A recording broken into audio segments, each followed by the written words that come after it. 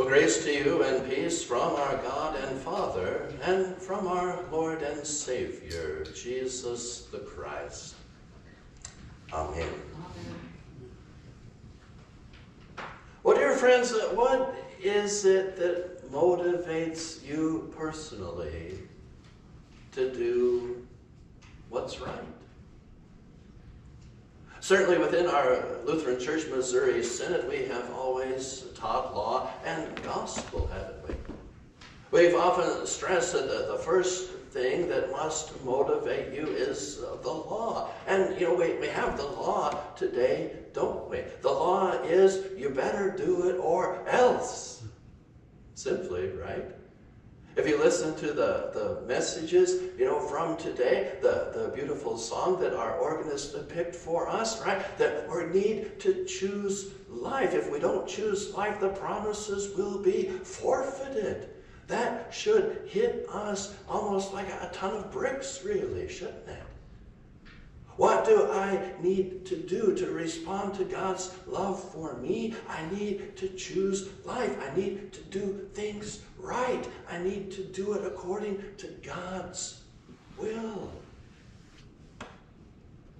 But yet, of course, after the law has done its work, we always long to hear the gospel, don't we? After I got hit with the stick, I kind of like to see the carrot in front of me, perhaps, right?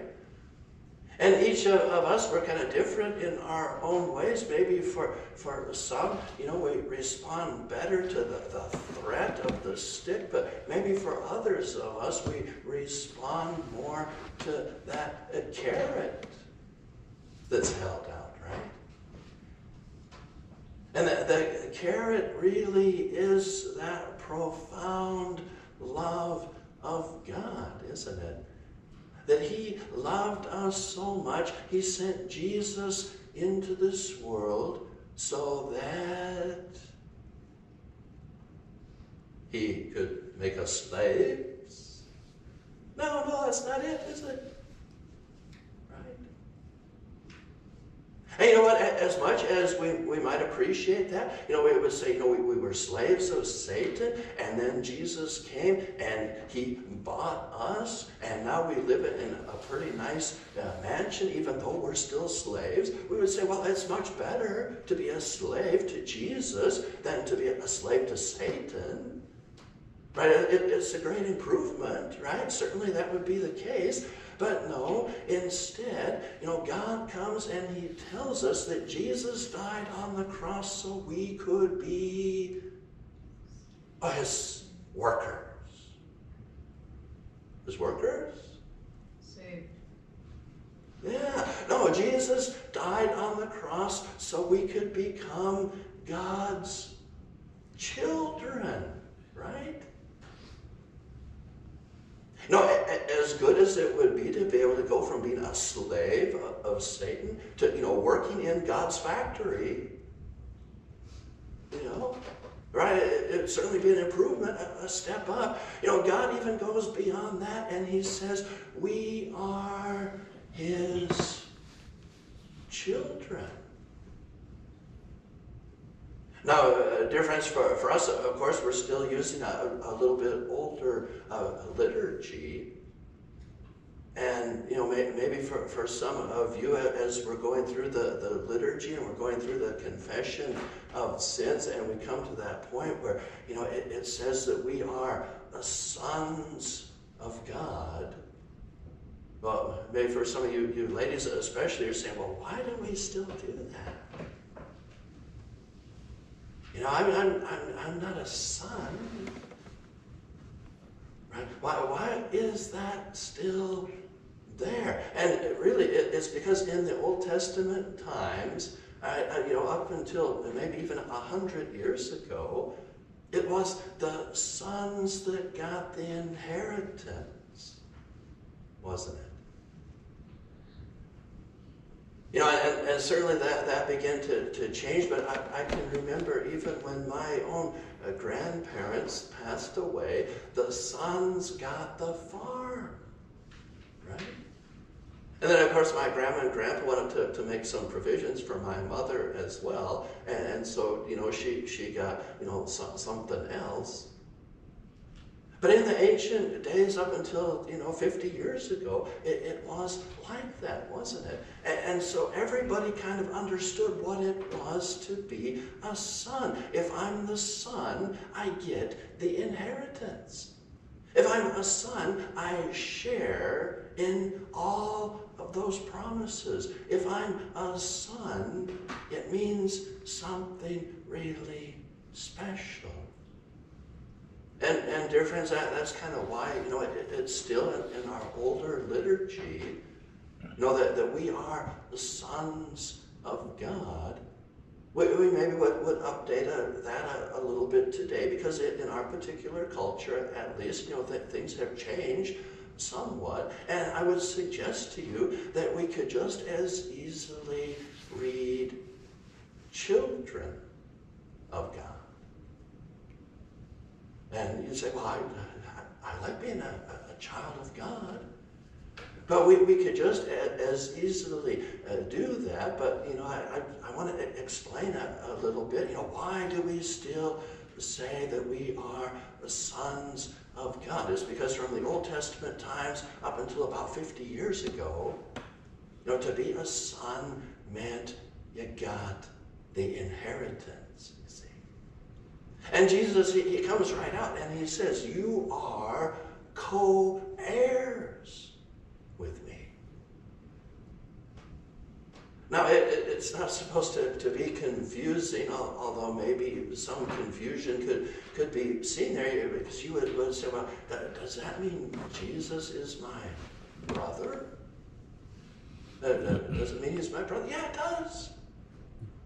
It means Jesus is your brother. It means that you are so special to God that you're going to have a share in the inheritance. It means that God loves you so very much that he is going to begin to see you as equal under the law with Jesus. You're going to get an equal share. You're going to have your part. It should be amazing, shouldn't it? Wow, Jesus is my brother. I am a child of God. I am a co-heir with Christ. He says, I'm going to dwell with him in the heavenly places. Have you ever run into one of your friends or neighbors and they're kind of half joking about what heaven is going to be like, and they just kind of say, I hope God just kind of lets me slide in the door. And if I could just kind of be a janitor in the basement of God's house, that's maybe all I want. But guess what? We're going to receive even more than that, aren't we? You don't have to be the worker that kind of comes in the back. And you kind of change in the servant's locker room, And you put on your little janitor outfit, and then you just kind of stay in the basement, clean a few things here and there. No, God says, you are my child. You're going to share in the inheritance. He also tells us he has mansions prepared for us. Now, you're not just some little drone working off there in your own corner, but God sees you as his children. That's how much God loves you. Not just he felt sorry for you, you were a slave of Satan, and now you're going to be his slave, and you can live in those outer huts out there. And not just that he felt sorry for you, so he hired you for his factory to be his factory worker and kind of, change it in the locker room for factory employees. But he says, you are my child. You're mine. You belong to me. I have adopted you. And as I kind of gone through before, right, you are my son. But yeah, of course that means, child, co-heir, one who is going to equally inherit. Dear friends, when we begin to consider how much God loves us, I know for me, personally, that seems a little bit more motivating, perhaps, that if I stand up here and say, you know what, you guys are all going to lose your inheritance. You know what, you better shape up or God's going to come and you're just going to get wiped out. You know what, you better. Well, sometimes maybe we need that little bit of kick in the pants, don't we? But it's often so much more enjoyable to be able to talk about the positive part, isn't it? That God loved us so much, he sent Jesus to die upon a cross so we could be adopted. That's like God and his special forces going in to rescue you from being taken by terrorists. It kind of maybe even sends a little chill up and down your spine, doesn't it?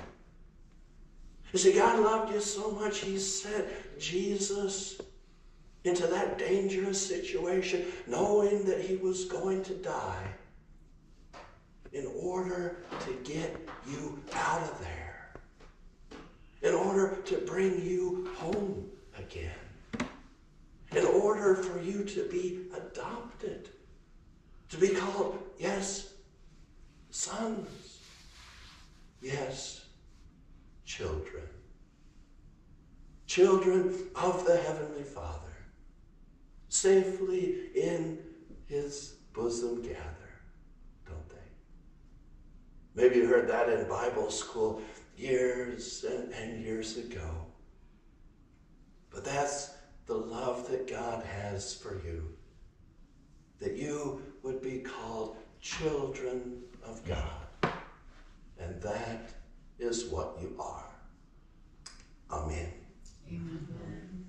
Now may the grace of our Lord and Savior, Jesus Christ, and the love of God and the fellowship of the Holy Spirit be in your hearts and minds, now and always.